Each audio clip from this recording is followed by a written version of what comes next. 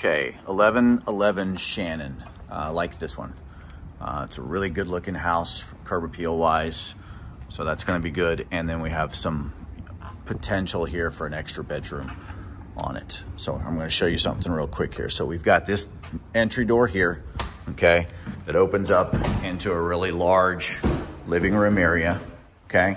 And then there's secondary doors right there, okay?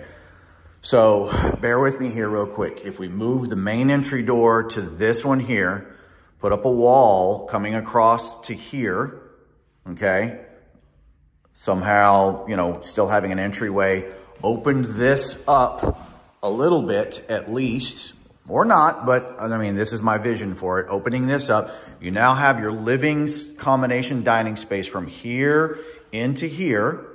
You've closed this off, and that becomes a bedroom.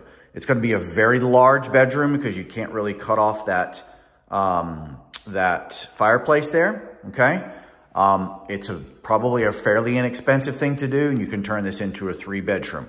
Now, the only reason you would want to do this is if you're going to truly rent it out, and you'd want to do it in a way where you could convert it back. So if you wanted to resale it or something along those lines, come back to a 2, because it's going to really make the layout funky doing that. But it's going to be kind of cool too, because somebody will have an external entrance right there, okay?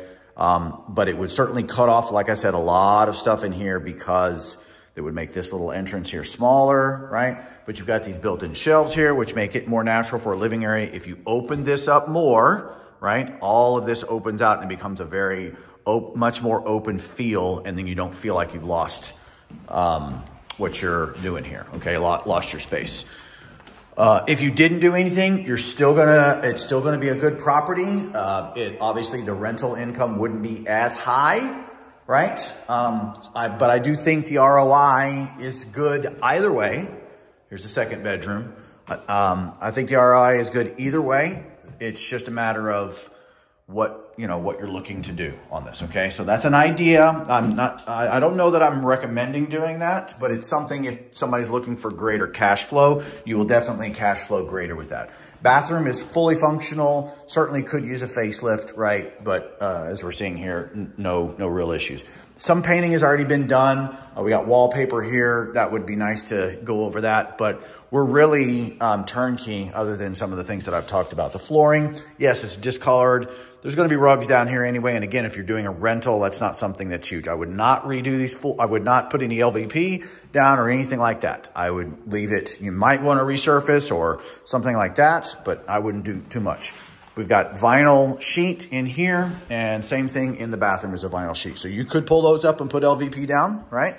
Counter space here. It's a nice long galley styled kitchen.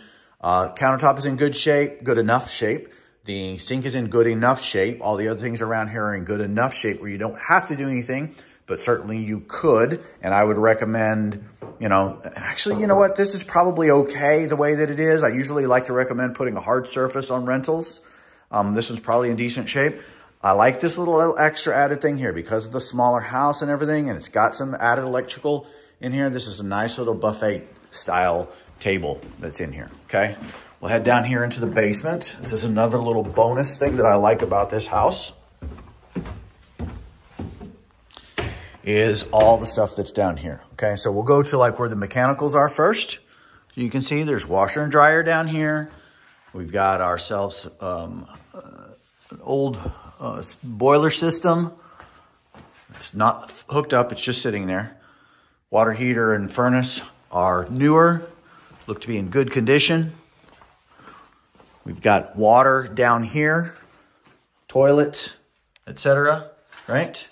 So that's nice. You could even put a shower in here if you wanted to, because as you'll see, you've got this room here, and then back here is an additional living space.